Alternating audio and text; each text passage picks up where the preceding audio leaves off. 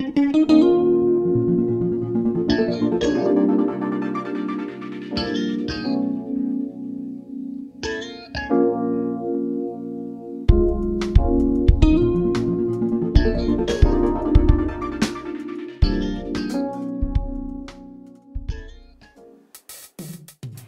you guys, welcome back to the channel. It is Tuesday night and I'm back again with another video. Hope you guys' week has been going well.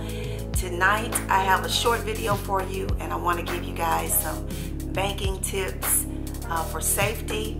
I thought about this video because I guess since the holidays have passed, guys, my days have been really busy.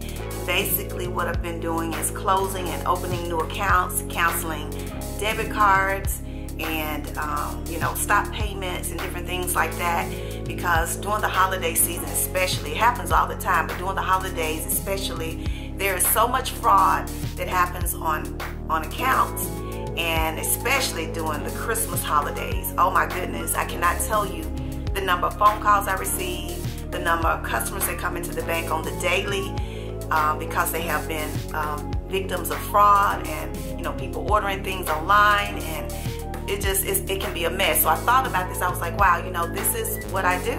This is my job. So I felt like it was something that I could share here on my channel, for the simple fact that a lot of us already know these tips, but a lot of people don't.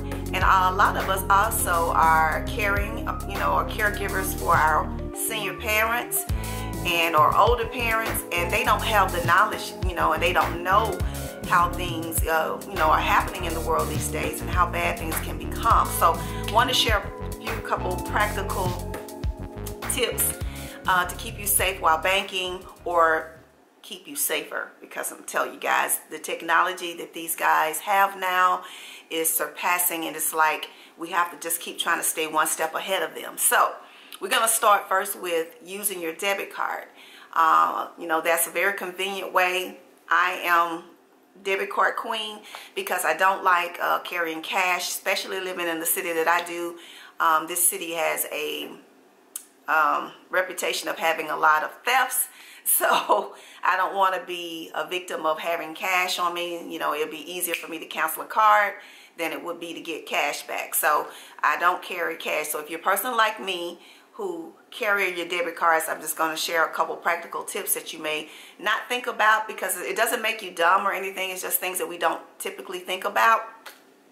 One of them is that you never, and I'm saying never use your debit card at gas pumps. You know, it used to be a time when you get up, you could pull into a gas station and you could get out, swipe, be done, get back in your car and be on your way. And it was convenient because it saved you those few steps to go inside the stores.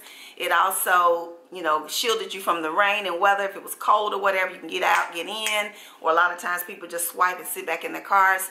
But guys, because of technology and the devices that they have now, the skimmers that they can put on gas pumps that can read your information, it is very unsafe for you to do that. Also, there are little micro cameras that are being installed that are put on the different pumps that can actually see you keying in, like sometimes when you swipe, it'll ask you for your zip code. If you know, if you run it as a credit and you enter that, it can actually capture those keys, the punches, and you know, they have that information. So it's very unsafe to use your debit card at a gas pump in any city, in any state.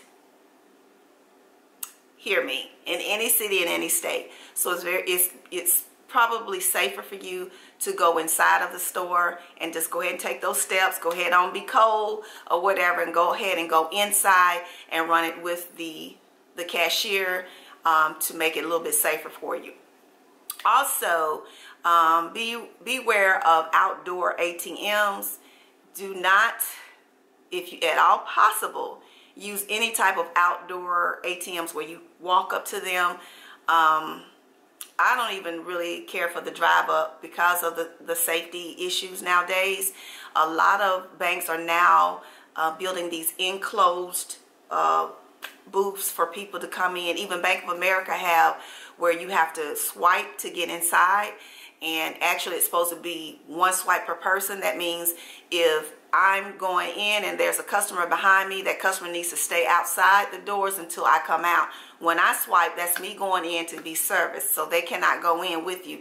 Now, if you allow them to come in and stand in the back, that's on you. But everybody's supposed to swipe their cards before entering to go in to use the ATM machine. So, you know, just make sure you're aware of that, because it's not so much, you know, well, it is, people can come up to you and rob you, but there are also these new devices. Well, they're probably not very new, but they're becoming well known, where they can actually just get close to you and can read your information. They don't have to have you don't have to have your card out or inserting it in any machines. It can actually read your information off of your card in your wallet inside of your purse. I know that sounds crazy, but there are devices that can do that. You can Google it if you don't believe me, but their devices, all they need to be is just within a couple, you know, feet of you to be able to read it. Not only does it read your 16-digit card number, it also can read the 3-digit PIN on the back. So that would be information that they would need if they were ordering online, because sometimes when you call places and order places, or if you're actually ordering over the computer, it just asks you for the 3-digit, you know, code on the back of the card. You enter the name, you see the name, it's on the card, the 16-digit account number, and you flip the card over and put your 3-digit PIN number, and you're on your way with ordering something. So be very mindful of that. Now, a lot of banks are issuing out these little card holders that are protective shields, and I'm going to show you guys the one that I have. Okay, this is my card holder, and you see what it looks like on the back of it. It has this, it says RFID shield. I don't know if it'll pick it up or not. And this prevents that device from reading my card number. So you can go to your banks. I don't know if all banks have these. My bank does.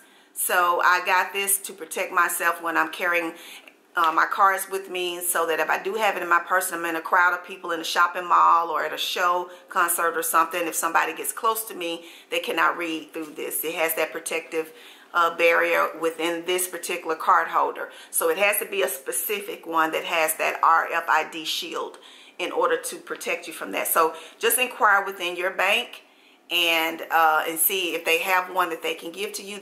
We just give them away to customers until they're gone. You know, we don't charge them or nothing for it. So your bank may have that. If you don't, or you might want to Google it and see if it's somewhere you could go out and purchase it. That's another safety layer for you. Okay, also I wanted to give some advice to share with your parents, your senior parents. Let them know that banks will not ask you to verify any information over the phone. When they call you, sometimes you might receive a phone call from the bank saying that they have suspected fraud on your account, and they'll ask you to verify your social and your, you know, or give them your 16-digit card number or your PIN number. Banks will not ask you that information. If someone calls you or your parents and asks you for that information, guys, that is not legit. Tell them to hang up immediately. Also, have your parents refrain from sharing information that they did not generate. If they did not generate a call to their bank and someone calls them, tell them that I'm going to hang up and call you back. So tell them to hang up immediately and call the bank back. That way they generated the call. Do not call the number that called you, but just look up your, you know, your normal number that you normally call and call that number, and then inquire about someone calling you. And that way you're generating the call, so you know that you're actually calling that particular bank. So remember, we will never ask you to verify your information if we generate a call. We're not going to ask you to give us your numbers, your PINs, your social, or any of that information. If they do that, it's a fraudulent call. Have them hang up immediately. That happens to so many of my customers. I have a lot of senior customers, and I cannot tell you, and it's so heartbreaking to me to have people come in and they've shared that information, and people have gone and charged up all these different items, and then, you know, it's a process to get all that stuff back, because you have to go through the investigation and getting it verified, making sure it's not a charge that you had. So it can be really hard, you know, if you need your money right now. In most cases, you know, we do end up refunding, you know, our customers, our clients, but it can be a very, you know, hard thing if you need money right now, and we have to wait to investigate, because we can't just be giving money back. We have to make sure that it was a fraudulent charge. So please make sure that you share that with your parents, or if you're a caregiver, you're taking care of people who may not know these types of things. We also try to warn our senior customers about people calling and asking them to donate to different organizations or charities and having it automatically drafted from their accounts. If you want to be that type of person who donates and gives to people, I would suggest researching things for yourself rather than taking those phone calls. But the target is a lot of seniors. Senior fraud is very prevalent. It is so much, and I feel it here when I have especially a young, well, a little old lady, or, you know, I'll say that a senior lady or senior man comes in and they're on a fixed income, and their money has just been taken from all of these different people who are out here just trying to prey on seniors. It's heartbreaking. But a lot of our younger people don't know a lot of these things as well. So it's important that we try to protect them and let them know that.